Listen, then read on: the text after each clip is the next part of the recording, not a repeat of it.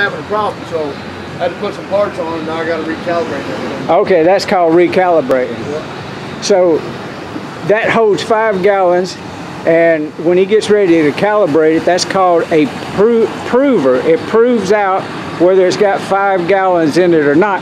That way you know you're getting exactly a gallon when you pay for a gallon. They call it a seraphim can. A seraphim can. Wow, you learn something every day. Hey, look, as expensive as gas is, we got to have these people like this to calibrate these machines and to make sure that these people ain't taking, you know, giving us a piece of a gallon and charging us for it. But he said it's state law in Missouri, so when they certain times they do an audit and they pop in, and this one had a problem, so it was kicking something back, and it just wouldn't pump. Yeah, when the electronic components don't work, it won't pump. So I got to come out here and put parts on it and make it pump again. Make it pump again, and then you do the calibration. Recalibrate it because it's brand, it ain't got no memory. What about these other ones? How often do they calibrate them? They come by once a month. Once a month? Yep. And they get them over there too. Yeah, the state will come by and they'll check every pump, make sure it's putting out what it says it's supposed to put out. If it's not, then a guy like me gets called and I come out here and make it right. I've been wondering about that. That's one of them things that you always wonder until you get to see the technician that's actually performing the test. That is so cool.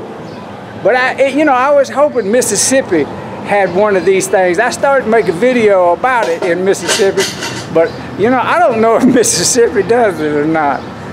All right, he's gonna run his test. So you stop at exactly 5 gallons? I stop it on here 5 gallons. And then I'll shut the electronic door down here, hang it up, and then the pump will read 5 gallons. They'll lock it into the memory of the IGM board and it works. Oh, it's electronic, okay. It all runs electronic.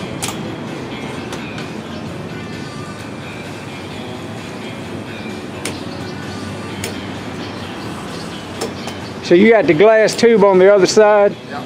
So that's what he's watching, people. He's watching the glass tube, and he'll get it exactly at 5 gallons in that prover right there. That's proving it. And then he makes the calibrations in the electronics on the machine, and it don't take long, does it? Nope. Bam. Now he's got 5 gallons of gas he got to do something with. I didn't ask. Oh, he's going to empty it into he's going to pour it out on the ground. No, he ain't. He's going to put it in there. Yeah, this ain't his first time to do that.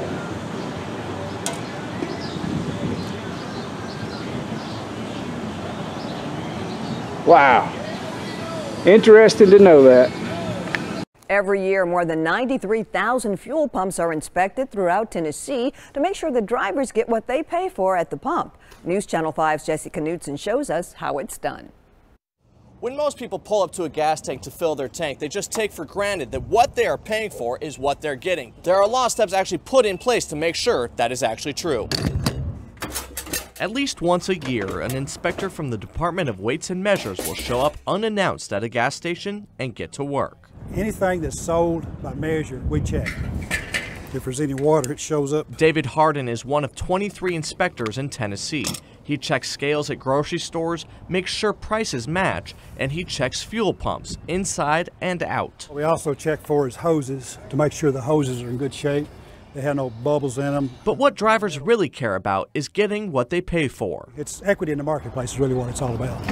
According to the Department of Agriculture, it's actually more common for a gas station to give you more gas than what you pay for, rather than the other way around. And most gas pumps, like the ones at the Kroger in Goodlettsville, pass inspection year in and year out no problem.